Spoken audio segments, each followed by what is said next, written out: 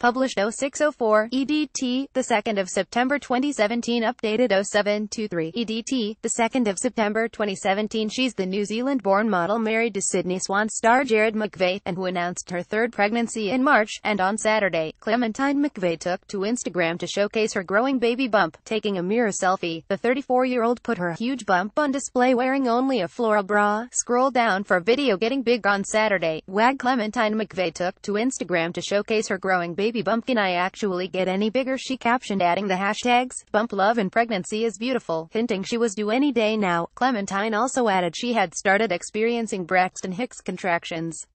Using an iPhone in a Louis Vuitton phone case for the shot, the stunner also showcased her large engagement and wedding rings and perfectly manicured nails. Her girls, can I actually get any bigger? She captioned, adding the hashtags, bump love and pregnancy is beautiful. Earlier in the week, the AFL wag posed topless with her 5-year-old daughter Loli Taluela perched up on top of her exposed bump, wearing Calvin Klein underwear. She captioned the shot, my babies love my bump, love my girls, blessed. The new addition will be the couple's third daughter. Growing brood. The new addition will be the couple's third daughter. Never forget, in 2011, Clementine and Jared suffered the tragic loss of their first child when she passed away 4 weeks after she was born due to a serious heart complication. In 2011, Clementine and Jared suffered the tragic loss of their first child when she passed away 4 weeks after she was born due to a serious heart complication.